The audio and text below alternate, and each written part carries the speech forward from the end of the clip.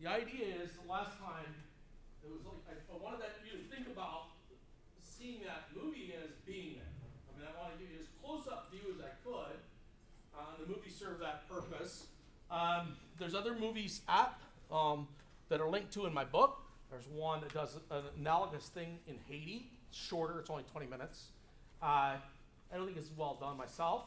And then there's one that's pretty nice by the World Bank, Voices of the Poor program, that has a whole sequence of countries, and I think it's really worth watching. It's not that long. And so you can go to the book to see those sites. But we're going to focus on Guatemala today. I'm calling it Guatemala Close. You'll see that's a tradition in the way I'm working on this book in class, and that is I'm trying to give you an up-close view on the ground and then step back and look at the big picture. So next week, we're going to get into the big picture data of the way the world is operating today with respect to poverty and development. Today, we're going to try to get an up-close view, as up-close a view as we can, sitting in a comfortable classroom, okay? I want to orient you again here.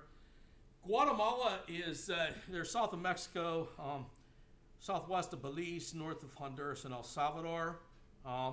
The Montaña de Luz trip goes about right there, about where the D is. So when you fly to Guatemala, you'll typically fly to Guatemala City and drive as fast as you can to get out of the city, and end up here. That little light blue you can hardly see is Lago Atitlan, or Lake Atitlan, and that's Panajachel, the largest town on the lake, and it's been called Gringo Tenango because it's a popular travel destination for Americans, and Tenango means in the indigenous language town. So Chris and Zach got on the chicken bus. Chicken bus, by the way, is just they're sometimes painted colorful, sometimes they're yellow. They're typically school buses, old school buses from the U.S. sold to them, and they're used down there. And so they got on the chicken bus, drove over here.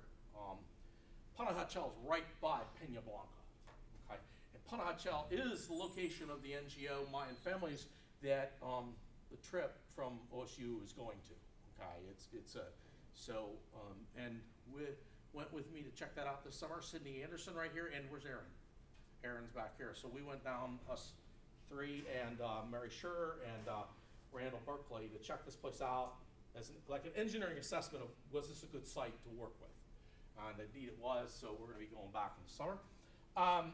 We also went up to Chichicastenango. There's a beautiful market up there. We'll talk about that in a minute. So this has you sort of oriented, and you gotta realize a lot of mountains. This is called the highlands up here. Okay, this is sometimes called the Central Highlands, and there's quite a number of volcanoes. The volcanoes around the lake are not active, but the volcano near Antigua, which is right here, which we also went to, is an active volcano. You know, there's smoke coming out of it and so forth. Okay, so that's where Peña Blanca is. So we viewed this movie, and these were two of the stars, Rosa and Chino. So Rosa, I got an email just a couple weeks ago. She graduated from high school, actually. So she's on a track to do the nurse thing, okay? So let's talk about this, the living on $1. And, you know, I'd like you to start out with sort of like your gut level emotional reaction. I know we don't talk about feelings in engineering, but I don't care, we do too. Okay, when it comes to a class like this, maybe you should think about it. Now, you may have no feelings, but some people have feelings. I do. So I can start, I don't mind. See, I have this problem when I watch a movie. I think I've seen it 8 times now, and it still will bring a tear to my eye. Still does it. And it's just, when you've been there, I've been there a couple times, and when you've been there and seen it too, this movie is very realistic, okay? So other people, emotional reactions.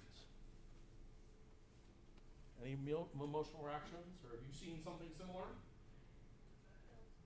What? Guilt? Really? Why? I guess it's just kind of, I had a family friend who also did some, she did work in India, and she said that the biggest thing she had to deal with when she came back from her trip was feeling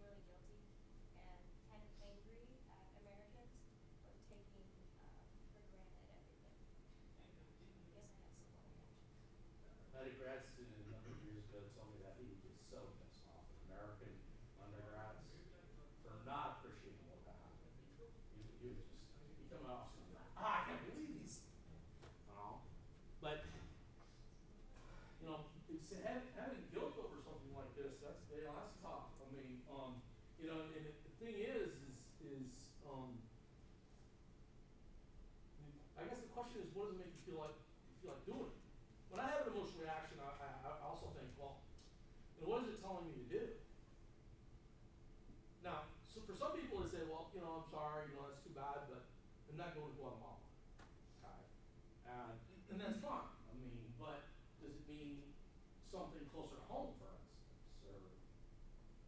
Or does it just mean something in your personal life that you're more sympathetic towards somebody that's not healthy, or somebody doesn't have, For me, the whole education aspect was really touching, just how important it actually is. Yeah. Oh, I agree. I was really pleased that they emphasized that in here. I mean, the education aspect is crucial, right? I mean, if you think about the advantages we have because we can all get a great education. Whew. I mean, do you know that in the United States that, so people who graduate from high school versus people who graduate from college, you make 7 times as much if you graduate from college as you do if you just graduate from high school. Wow, holy cow. I mean, that's in this country, the richest country on earth. Really. By other measures, it's Norway, I know, but look, I mean, by many measures, we're the richest country on earth, and there's this huge disparity with respect to education. Your engineering degrees, whew, that's the best investment you'll ever make. Second best investment you can ever make is a master's in engineering. I mean, it's an incredible investment because of the financial returns, the fulfilling aspect of this. And with respect to education, I have to say, I think, could Chino be an engineer if he wanted to be? Or, Rosa wants to be a nurse. It's fantastic. You want to see her do that, right? I mean, and then what if you can't? And a lot of people can't. Other reactions? Yes. I'm a big fan of Freakonomics, the podcast, and they talk about the microlending in Africa. And so the microlending I thought was really interesting. And I thought, kind of piggybacking on the education, like providing the people with financial education so they understand how to invest and how to plan the 12-person investment group. I thought that was really cool, and kind of seeing those innovations and how what appears like a small amount to us can change people's lives so much. I mean, I would imagine Anthony's going to have, that village will survive because of the success he's had. So yeah, and that strategy of the savings club. There's much I've read about those. There's a fantastic book called Portfolios of the Poor, and it describes these strategies. Holy cow! Some of them are much, much more complex than this. I mean, this attitude that people have sometimes. You talk to people, typically rich people, typically successful people. Think that poor people are stupid and lazy is simply absurd. I mean, that is such an absurd, arrogant perspective. I mean, these people are smart and they're trying to get by. Yes.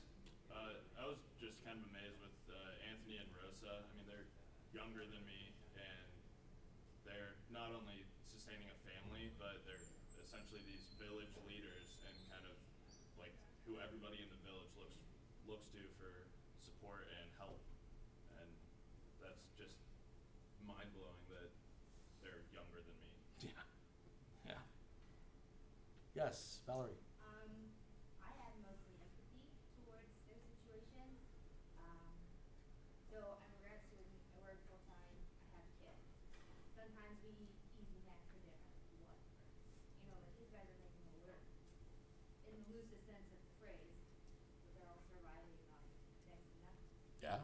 It's shocking, isn't it? I mean, it's for me. I think like that too with my kids. I'm like, if your kids could only get it. Right. Yes. I have some confusion. There was a stat they kind of threw out at the end about $2.5 trillion in humanitarian endeavors. Yes, that's since 1949 after the war. That's the number. Okay, and I guess you could see how much of a difference just a couple $100 made for these people. Okay. What it says Very good question. In fact, there's a lot of people are really pissed off about that. One of the persons that articulates that well is Bill Easterly. We're going to cover some of his stuff later in the course. He has that stat, and he would just say that a lot. Look, where this aid money goes, it's not making it often on the ground. When the U.S. or another OECD or Europe gives money, the question is what percentage goes to the country? And you say, well, you think it goes to the country, all of it. It goes to companies within the rich country to help the other country. And they consume a huge percentage of that aid, okay? And therefore, it's not making it. Corruption in some countries like Chad, it's not making it. We're not getting it on the ground. So there's been a lot of people upset about this over the years. Trying to get it to happen on the ground. That's why you're going to see in this class, we're going to emphasize working on the ground with real people. Very much so. That's a fundamental philosophy of the class. Yes? So it's like related to that. I watched another documentary about how Monsanto was like, they got some of that program or like funding, I guess, the aid stuff, and they said a ton of like seeds to Haiti, and they didn't want it because like it's like well, it's their ways and then the people that they grow it, they just didn't grow it. Like when it came up, it was gross. So like that didn't even help it again. Yeah. So look, there's all kinds of, there's two philosophies, broadly speaking, with aid. It's top down, bottom up. Top down means you have big, smart people at the top trying to decide how to help little poor people at the bottom, and they try to set up programs to do that from a distance. Bottom up means you go into the town, the village, whatever, and you help on the bottom. Okay? So you're going to see very much a philosophy of bottom up here. I'm sorry, I forgot to hand this out. So pass this around. These are some I thought it would be nice to have something tangible. So this is some art and trinkets from Guatemala. Okay, any other emotional reactions? We're going to get technical in just a minute. Yes? I guess one thing for me was, I mean, I'm one of the younger people in this class. I'm about the same age that, let's see, what were the names? Zach and Chris. Yeah. I'm about the same age that they were when they went down to Guatemala. And I guess I just kind of had like empathy and inspiration from them, because one of the first lines that they said, I think, on their first day there was, this was something I'd always talk about doing, but we never thought we'd actually do. Yeah. And I guess that's just one thing that I felt like my whole life kind of doing something. So it was kind of inspiring me to kind of like really like put more into this course and maybe actually try to do something like that at some point in my life. You can do it. That's good. What I will tell you is that in the beginning, it's a little more tough than after you've done it for a couple of years. A lot of concerns initially, like safety. It's a very different environment to walk into. But wherever I've been in the world, if you were just willing to talk to people, you're gonna like them.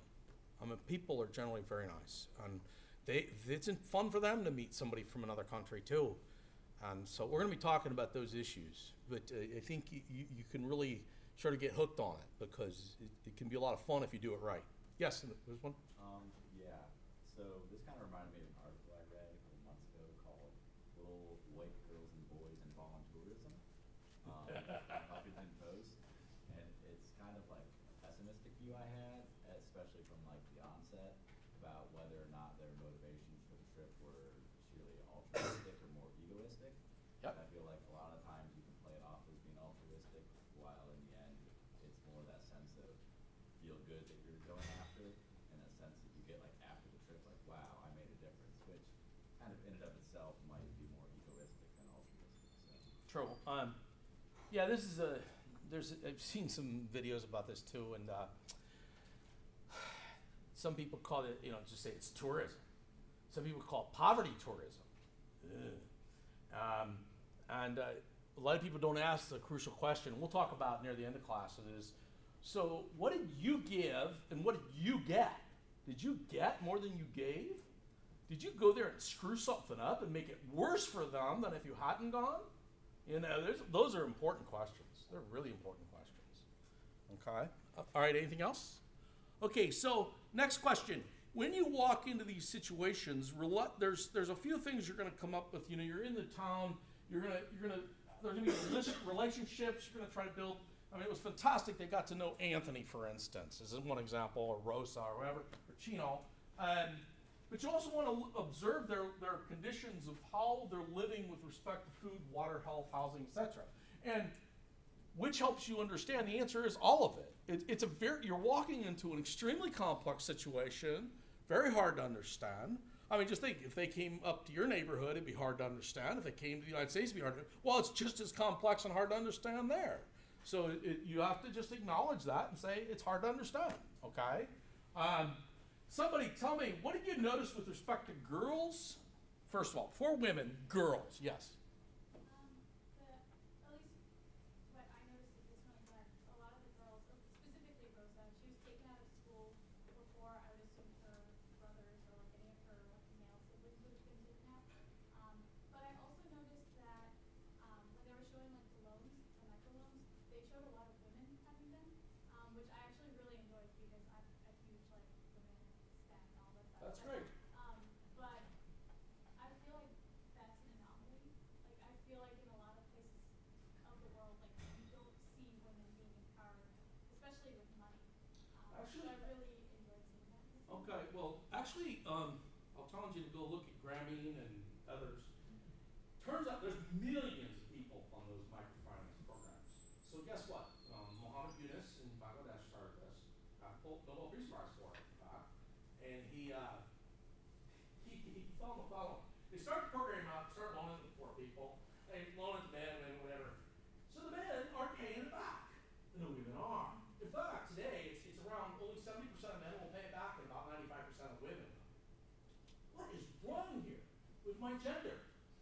I mean, get a clue. And you know what they do now? A lot of them, they'll only loan to women around the world. So actually, microfinance is quoted as one of the biggest women's empowerment programs around for women. And it's just amazing.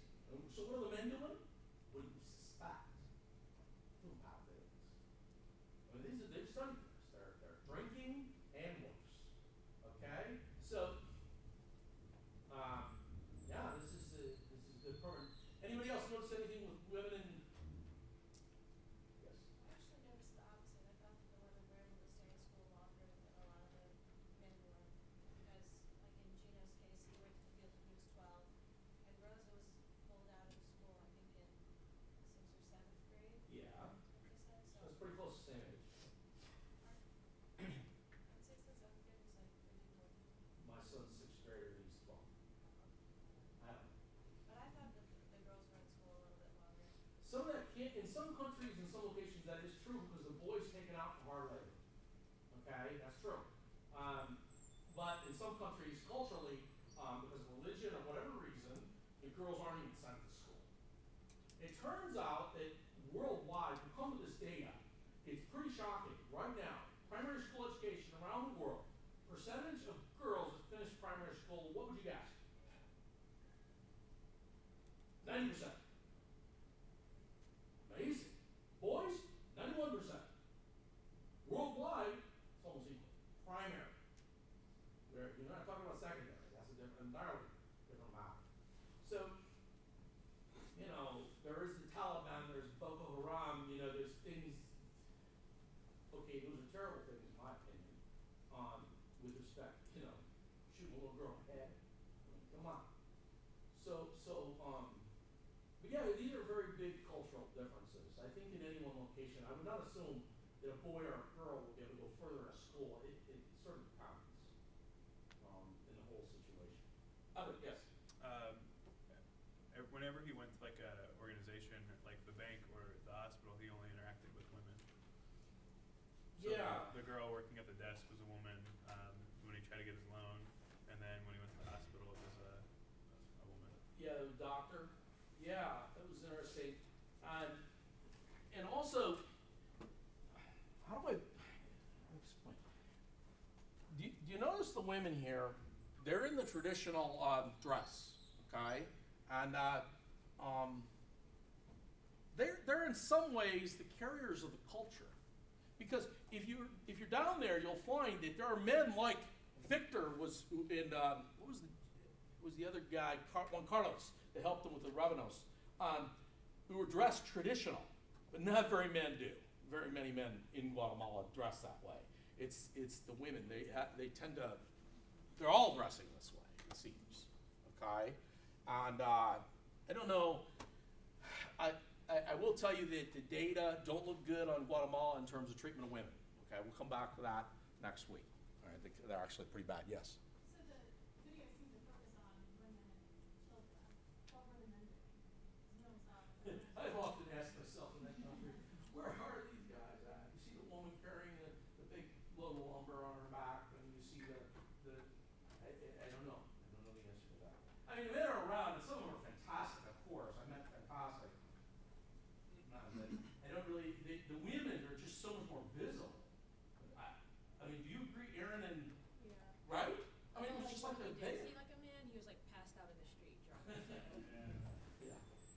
Yeah. The older I get, the more I wonder about my gender. Okay, so let's talk about suffering for a minute. See, suffering's a complex issue. You can't necessarily look at something and know that there's someone and know that they're suffering, right? Or whether they are or not. Sometimes you know. It's like, wow, of course. You know, like in the smoky little house, you know. I mean, that's suffering to inhale all that smoke all the time. That's going on all the time down there.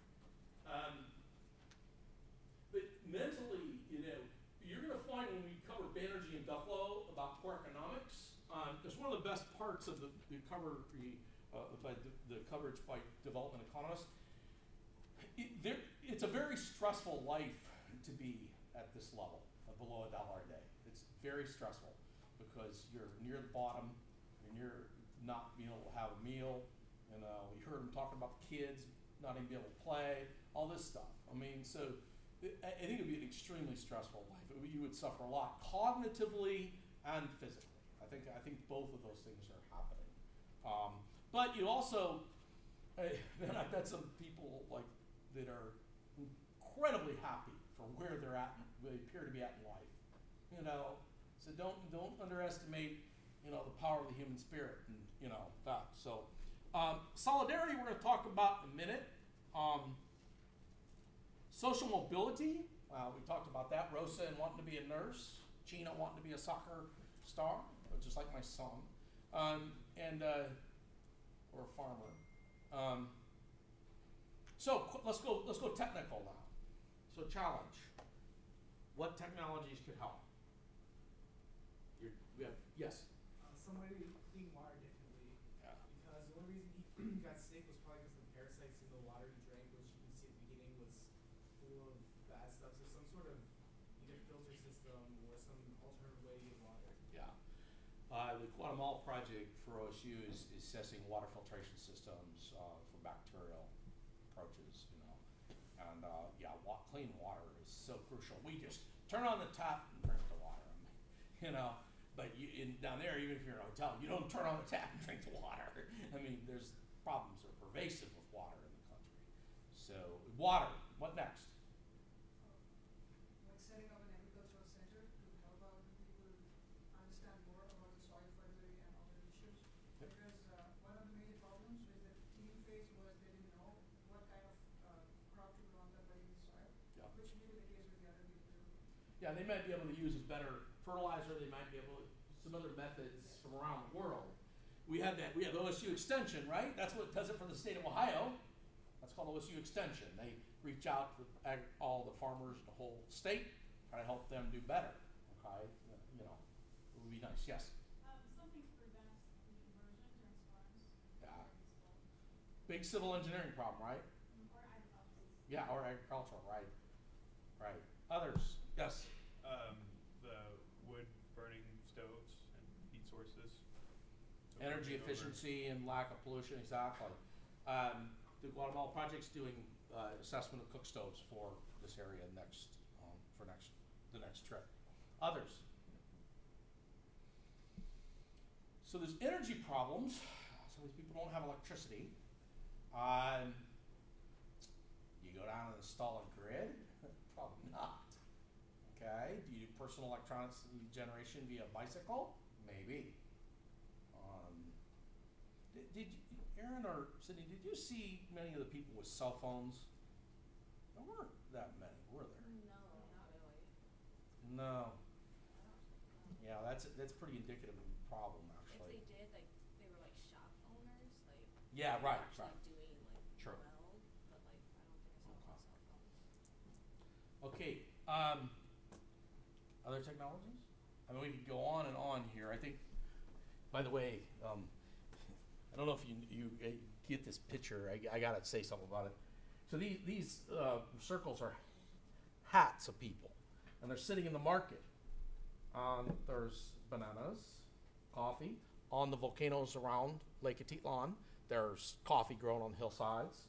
And then there's all kinds of fruits and vegetables. Here's corn, etc. They have some fantastic art down there. But anyway, okay.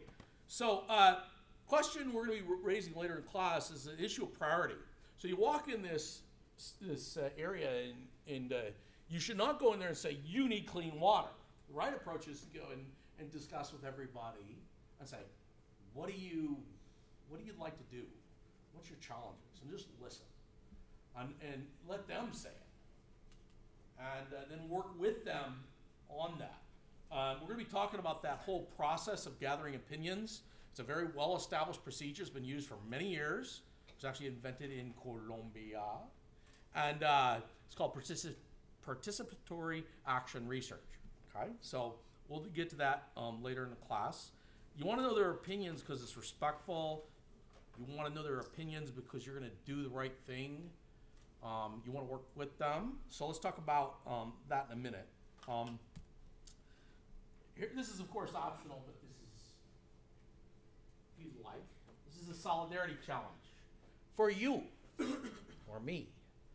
During taking this class, try one of the 3 bullets. Bread and water for 1 day a week. You eat a whole loaf of bread. All right? I did that once for 4 months for fun. It's interesting, I will tell you. You think, oh, big deal, you're just going to get hungry. There's more to it than that. First time you do it, it's almost scary a little bit, I'll admit. Because like, how am I going to do it? Am I really going to be able to do this, not eat for 24 hours besides bread and water? And you can, of course, but it does affect you. It affects you a little bit cognitively, and it certainly affects your get up and go, okay? There's other ways to do this. You can live on $1 a day for 1 day a week, or maybe $2 a day, or just go with $1 a day of bread. So $1 a day of bread is about 2/3 of a loaf of white bread at a typical cost from a grocery store. Brown bread can be $4 a loaf. You only get a quarter of a loaf if you eat healthy. Poor people are faced with that same issue. Okay? They've studied, in the United States, people say, you ever ask the question, why does it tend to be that people on the lower end of poorer people in the United States tend to be overweight? Why?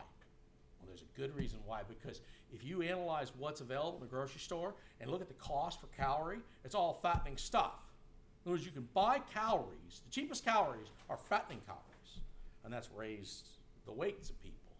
So it's actually a bad sign to see, for in this case. Another option would be to get to know someone better. I mean, get outside your comfort zone with your friends. I mean, somebody in this class, get to know somebody from India or Latin America or Africa. We have several people from Africa, like Mr. Eritrea, right? Yep. He would welcome getting to know you and tell you about Eritrea. Okay, so look, I mean, I think it'd be really good on your team. Just try to get to know somebody that's diverse. Why do this? Why come to understand hunger? Well, it gives you an understanding. It sort of provides you a connection to people. It actually promotes compassion. You're going to hear me repeat this statement a couple times in class, and that is, you can't help solve the messy problems of the world without being a part of the mess. Okay? I think it's really true. That's a very, it's a tough statement in a certain way. I've had it said in the context of safety. People are really concerned about safety. And it's like, well, wait a minute. I mean, if you are not even going to go there, and be a part of the mess, you can't solve the mess. It also says, if you aren't a part of the mess, how can you understand the mess to be able to help fix the mess? Okay? Okay, so we'll be coming back to that idea. Next thing is a language issue. This might sound funny and a little touchy-feely, but I think language is really important in this field, what you call people in communities.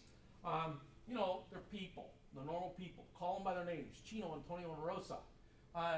Now, the problem is this word poor just stinks. Some people would like to say, refer to people who are poor rather than poor people, to emphasize their humanity before their situation. However, like they would say, rather than a homeless person, a person who is homeless, or the problem though with this poor word is it means something different to everybody. A lot of you might say, well, it means low income. I don't know, it means more than that to some people. It means something with health, it means something with respect to education, for instance. So what does poor mean? Okay, so if you say to someone you're poor or your community's poor, they might look at you and laugh and say, no, we're not. You might be like, what? You're making less than $1 a day. We're all happy. We're not poor. We have a wealth of spirit and happiness. That's our definition. So you can be offensive if you call people things, okay? So you got to be careful with how you do this. Now, I've struggled with this. I still need, like when I write this book, a way to refer to people, okay? So getting help from my wife, who's a child psychologist, and my collaborator over in social work, we use this word client, okay? It's not a perfect term, I don't think, but it's a pretty good term. And it's used by some very large professions in the United States. And so I will be using that. So generally, it's not a good idea to label people, walk into these communities and say that they're poor and so forth. You just talk to them as if they're people. Next thing, there's a problem with respect to some of the words. Often it's okay to say helping people or working with people. There's a lot of people that do not like the word service, even though it's used all over the place. They find it offensive. Why? Because service means I'm helping you. That means you're in need and I'm superior to you and I'm helping you out. What do you mean you're serving me? Baloney. That can piss people off. So don't try to avoid the term. It might sneak in once in a while because there's a lot of literature that still uses the term, but some people really get upset by this term. So I will be avoiding it. I would avoid saying I'm going to solve their problems or fix their problems. You might say I'm working on a client's issue or addressing community-identified challenges with a technology. Now, the word need is another word that's sort of like some people don't like because that would imply I'm a needy person. I'm not a needy person. Antonio's doing fine by himself. Thank you very much. Okay? So, but other times it's quite okay. In the literature, even like from social work, we'll use the term needs, okay? So I will tend to use that. Sometimes it's good just to say we're working together to address our challenges. So you would say, wait a minute, they have the challenges, I don't have any challenge. Well, the reality is most of the time we do have a challenge because it's challenging to work in these kind of communities, number one. And number two, if you think about it, if you guys go on one of these trips to Honduras or Guatemala or whatever, you're going there to learn. I mean, you're in a university. So you're going to learn a bunch of stuff. You learn a lot, okay? And your challenge is to do good learning when you're on a trip like this. And at the same time, you want to help, okay? That's tricky, actually. So I like terminology like this myself. We cooperated with Chino, Anthony, and Rosa to develop a technology. Now, I'm being careful there in my choice of people, actually. Notice that I'm including a child. UNICEF wants that to happen, okay? This is not unusual to have a child involved in a respectful and appropriate way, of course. Anthony involved, I mean, obviously he's a good dude, okay? And Rosa. So there's diversity there in age, gender, etc., okay? And you can learn a lot. You know, if you go into a community and you get, you know, let's say it's a male leader, typically, and they're going to say what they want. Now, are they going to really be saying what the community needs, or are they going to be saying what they want to help themselves? If you ask the women in the community versus the men in the community, what will they want? If in microfinance, the men aren't taking care of the family and using the money right, and the women are, well, who should we be talking to? The women. Everybody. In development, everybody's saying that. International development, they're going to the women because it's working, because the women are then taking care of the kids and the family and so forth. That's just the reality on the ground right now. And so that can be difficult though, because how can you go in there and if you have the male leader and you suggest having the women on board and he simply says, no, we don't do that here. What do? How do you respect them? Now, some programs actually walk in, set the rules in the beginning and say, women must be included, period, or we don't work with you. Okay? But then there's a conflict of culture, right? Same comments hold with respect to minorities of all types. Okay? There's always issues with minorities, okay? There's minorities of all types, underrepresented groups, whether it's with respect to race, class, religion, whatever it is. Same comments all hold for that too. It's not just women. You want a diversity of thought, right? Diversity generates good ideas, right? And in the end, you do a better job. Okay, so we went to the community as good as we could via the video. I want to talk about a few humanitarian engineering things, technology, labels, etc. Now let's step back and look at the country a little bit, okay? So the broader context in Guatemala. This is, well, where should I start? This is Lake Atitlan you saw in the movie, and the volcanoes, San Pedro, Polemon, and Atitlan. And this picture is, Peña Blanca would be over here, okay, a bit. Parajachel is like over here, okay, which is close by. North there, this is Chichi. I'm sorry, this is Parajachel. That's the 10,000 person town that's right next to there, and right where Mayan Families is, the NGO we're working with. Very standard street. This is along the sides. They have a lot of souvenir shops and little shops and stuff like that. It's kind of nice. The big market though is up at Chichicastenango. This is Chichicastenango. Are they called Chichi? This is Chichi, and you can get like anything in the market, and it's interesting because, well, some of the things I passed around are from Chichi, but it's the girls and the women that run around and sell you things, and woo, they're tough. I mean, they're gonna get that sale, and especially the little girls. Oh gee, it's so hard to say no, I don't want that. And then what's bad about it is if you say no, well, they'll follow you and they know just enough English to say, and they'll start lowering their price. And you say no again, they lower price again. And before you know it, you're like 1/4 of their price. And then you feel bad buying it because, you know, it's not like, we're talking about $1 versus 25 cents, okay? And you're sort of like, and so you hand them $1 and say, it's okay, you know. But they're very good at getting sales, these kids, okay?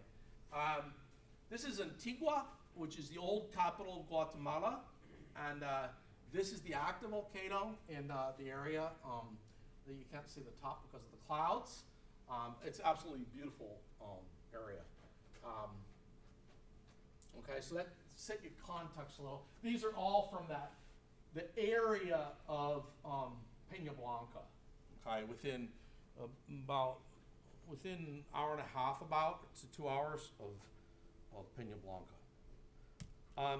So then there's the bad side of things, the big picture. Okay, first of all, there's a huge discrimination problem between the mestizos and the indigenous. 40% are indigenous, okay? And remember, I didn't point out in the slide, but let's talk about numbers a little bit. 15 million in Guatemala, roughly 11.5 million in Ohio. Land masses of Ohio and Guatemala are almost the same. So if you think of it as Ohio, so 40% of Ohio were indigenous, okay, and they're really discriminated against. You can imagine there's lots of problems, okay? And, you know, discrimination, I don't know about you people, but in my talking to people around the world, I like to get in conversations about tough issues with people from around the world. And you know what seems to be a pattern that's just so depressing to me? If it is the case that you want your group, whatever it is, won a war against another group, okay? Or if one group enslaved another group and mistreated them some way, and now that's ended, supposedly, it's continued by discrimination. It's sort of like, so let's just kill a bunch of them and then let's step on them for a few centuries. It's that bad. It really is. That example applies to Japan, to many cultures. And if you're from a country and you think there's no racism, you got a real problem. There's racism in every country, right? India, right? I mean, I had a real good Indian friend who told me, look, Kevin, I've never been discriminated against in the United States. I was discriminated against horribly in India. No, I'm not picking on India. You understand? I mean that there's a lot of diversity within the country. So Exactly. yeah, that makes It's going to happen. It's going to happen. It's everywhere. It's everywhere. And but in some places, it's much more extreme in the sense that the people are really mistreated. Okay? In other places, it's less extreme. So we have this problem of the war. You can go back in history, in the 50s, CIA assassinated their president. And this is known. I mean, this isn't like controversial. This is known. And it led to a bunch of dictators. It was really bad. And then what happened in the 80s is the CIA and the U.S. government orchestrated, coups, and then they provided weapons and training for the government. Unfortunately, then they were militarily supporting a genocide. Okay, and they don't know exactly the number of people that were killed, but the Mayans, look at that number, a lot. They just round it off. Some people say 250,000, some say 200,000, but I've never seen anybody say less than 200,000. Whew. And this is men, women, and children. This is the military walking with our guns from the United States, walking into the village and mowing everybody down, putting them in a mass grave. Here's the mass graves, here's the mass graves. This is going on in the news still, in the sense that they're trying to prosecute Rios Montt, one of the presidents that did this stuff. Okay, it's just simply nasty stuff. So there was 450 Mayan villages that were destroyed. 1 million people were displaced. So peace came in 1996, but it was tenuous for a number of years. It may still be that way. But imagine this. So they had a bishop there, Juan Giraldi, was assassinated in 1998 for the Catholic Church report on atrocities. Could you imagine if a religious figure in the United States was assassinated by a group? What would happen? I mean, this would be shocking. And you say, I still don't believe it. The U.S. does nothing but good. President Clinton formally apologized in 1999. I went and looked up the quotes. He said it was wrong. The U.S. must not repeat that mistake. I know he was there too because I was in a restaurant in Antigua, and there was this picture with his signature as he visited there in that year.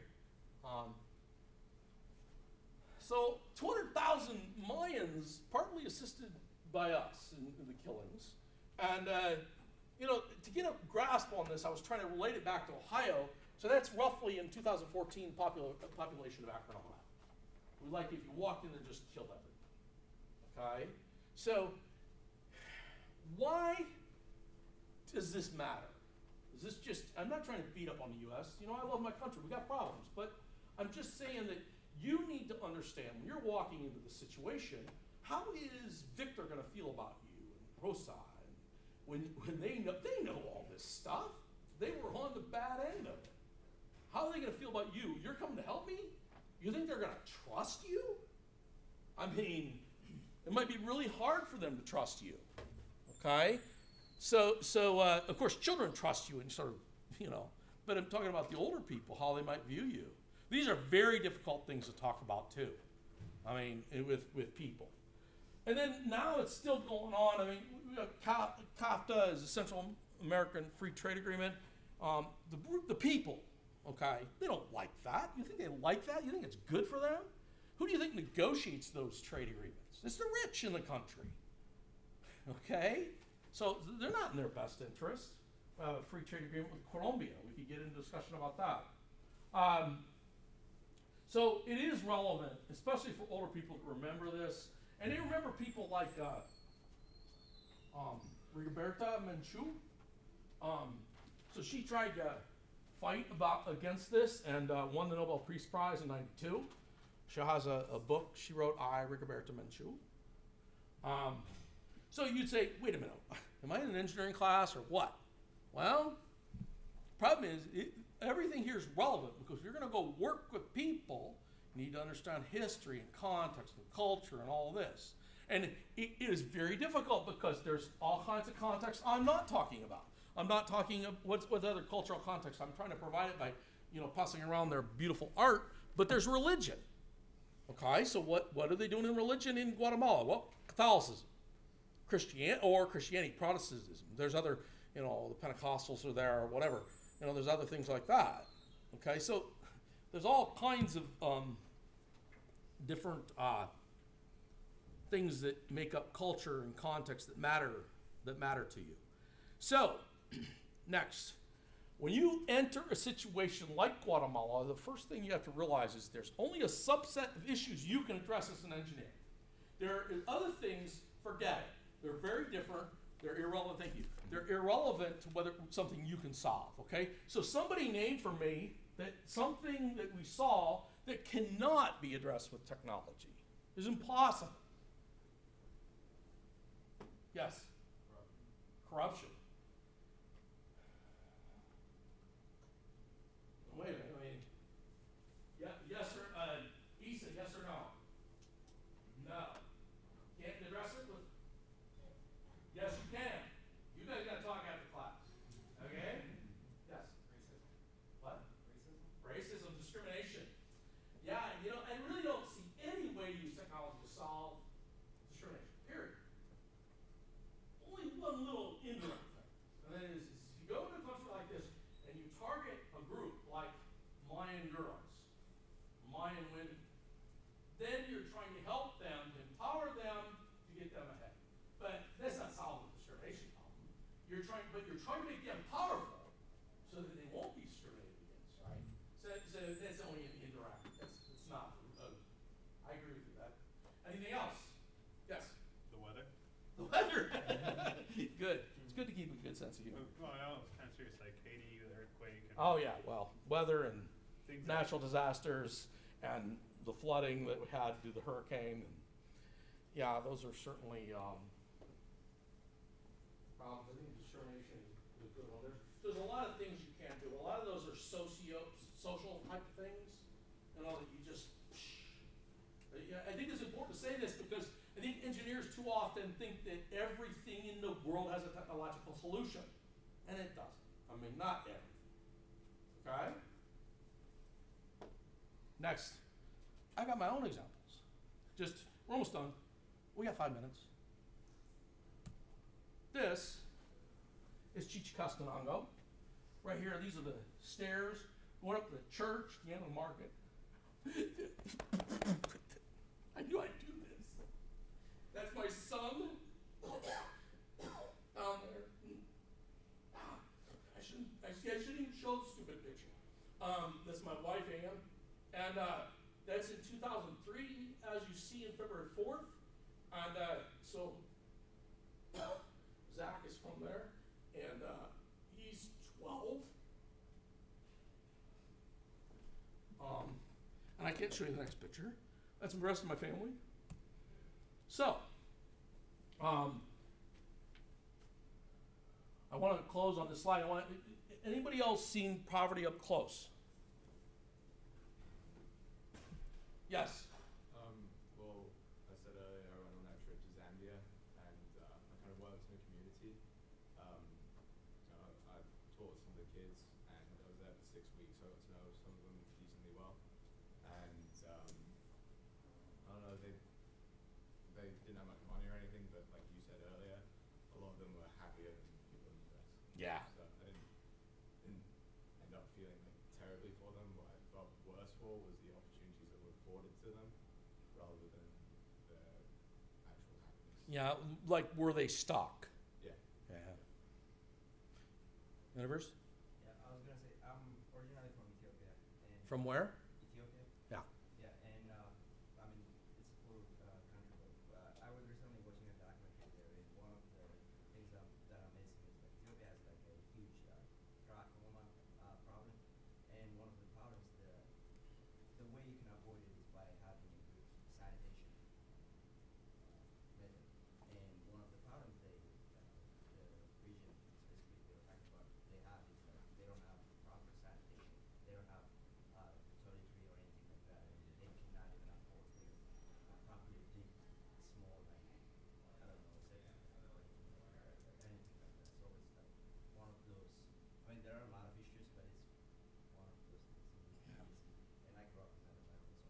You understand it well.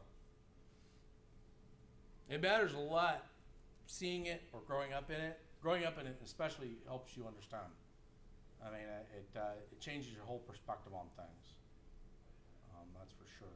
Anybody else? Power, you're close. Yes. When I went to Kenya, I visited Kibera, which I believe is the largest in Africa. You know the movie in my book, right? No. Yeah. There's a movie in my book from Kibera. Oh yeah. It's out right outside of Nairobi. It's inside. Yeah. It's Inside Nairobi. Yeah. There's a movie. It's called Beyond Scarcity. Okay. Take a look at it. It's wow. But what he says resonates that there's nowhere to go to the bathroom safely. Women have to, really be careful at night going to the bathroom because they'll be raped. Every night. Unbelievable. Yeah. And yeah, I have a lot of stories about I'll bet. there, so I'll share them with you. Yeah, good. Water and sanitation are so basic. And you sort of think, well, sanitation is not that important. I mean, like in these places we visited in Guatemala, they didn't have toilets and bathrooms, okay? And they just go out in the field. And you think, big deal, fertilizer. And not quite, because when it rains, it's gonna get in the water, and it's terrible.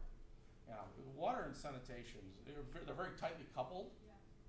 And the numbers are terrible in sanitation worldwide. It's over 2 billion people don't have proper sanitation. Yeah, luckily since they're in the city, they have water trucks, and you can pay for some water. Oh. But if you can't afford that, you have to wash your clothes and get drinking water out of the stream where all of the bathroom stuff goes. And Yeah. right across from that little stream is a field of corn. Yeah, I mean you take for granted that this Banerjee Dufflo treatment. We'll talk more about that. It's very hard. It's like you take for granted. Somebody brought that up. Taking things for granted. You go into your house or your apartment and everything just comes to you. Clean water, sanitation. You go to the store, food's right there. Everything just happens. None of that just happens in many environments in the world. It's just incredible. So anyway, let me try this again. That Zach we adopted in 2003, and from Guatemala City, and I did that same thing last year. I don't care. I'm not getting embarrassed anymore. I'm too old to get embarrassed. But I'd like to at least explain. We are not good enough in robotics yet to create robotic parents. Okay, there's no such thing as a technological solution to orphans. Okay, that's just absurd. Okay, there's all kinds of reasons why children become orphans, and it's depressing how many are in the world. We'll talk about data, but so there are things that you can do, along these lines to help that have nothing to do with technology. Absolutely nothing to do with technology. The other 3 children are from Colombia. Anyway, all right. We'll see you not on Monday because it's Dr. King Day. Okay, so we're going to be